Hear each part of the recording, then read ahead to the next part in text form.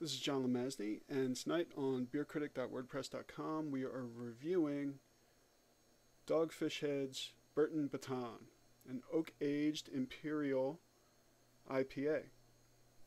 I've had this a few times, and I've enjoyed it quite a bit. I'd like to shout out a special thanks to my friend Rob, who passed on this 4-pack to me for no other reason than he just wanted to share some great beer.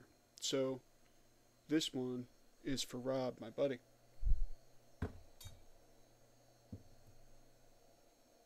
Here is the bottle. And I think that unlike many other Dogfish Head brews, this one does an especially good version of labeling. Really, really nice job. Beautiful brew. Even on the outside of the bottle. And today, when we walk into a craft beer outlet and we look down the aisle and we see hundreds, if not thousands, of beers staring back at us, a really good looking label, I think of as pretty important. This one, incidentally, is 10% ABV, which definitely brings it into the imperial range. I personally can't wait to taste.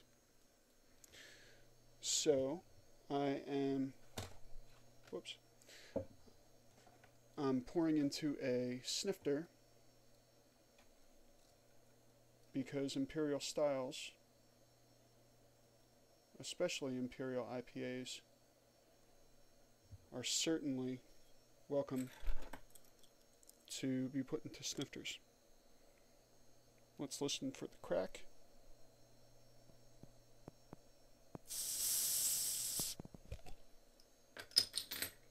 There it is. A beautiful, brilliant, golden hue. A little bit darker than what I might expect from an IPA, and much clearer and more brilliant than what you might expect from, let's say, a stout.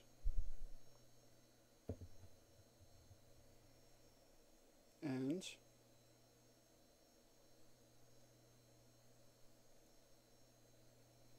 the head is bright white. Let's see if I can take some of the heat off that. Very, very nice.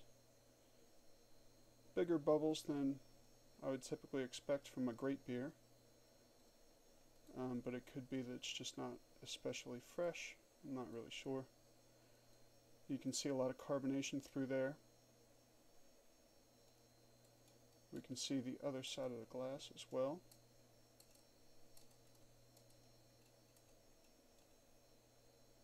Lots of activity there in that deep red brew. Let's see if I can get a nice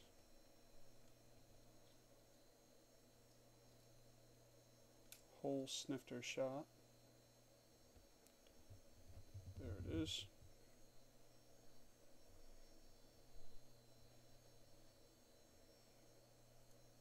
Very nice.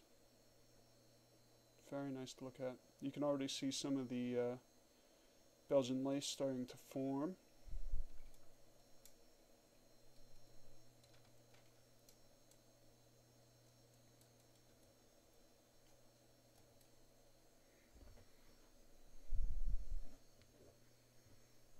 Let's check out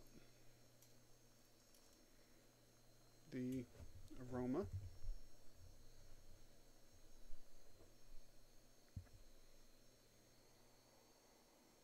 Oh boy, that is definitely an imperial IPA. The aroma is a deep, deep, sweet citrus, some coriander,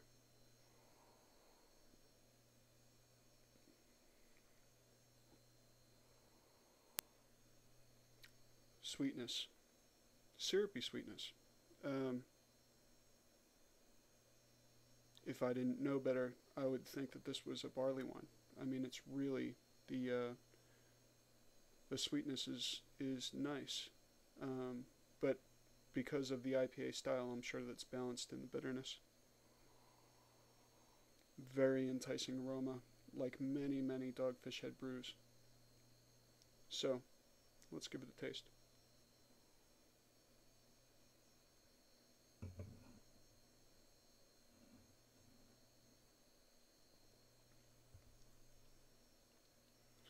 Wow. All of the aromatic flavors are definitely present in the brew, but what's missing from the aroma that's very present in flavor is an overwhelming bitterness. Really nice depth of bitterness, and a lot of resin. I mean, it's loaded with resin. Very long finish. The head is quickly dissipating, but it is leaving some lace. It's very nice. The body itself is brilliant, deep red, very nice to look at. Let's taste again.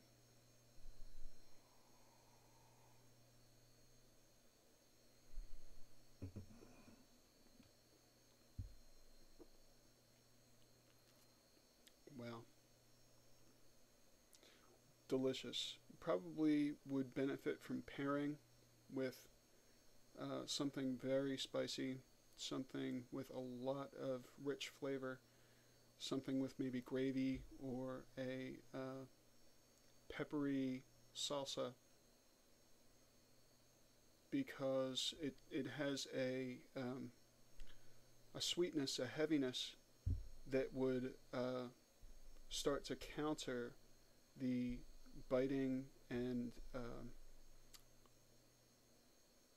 heat from something like that.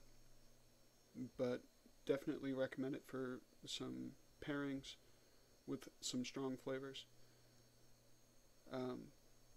It's amazing. Dogfish Head, thanks once again for another fantastic brew.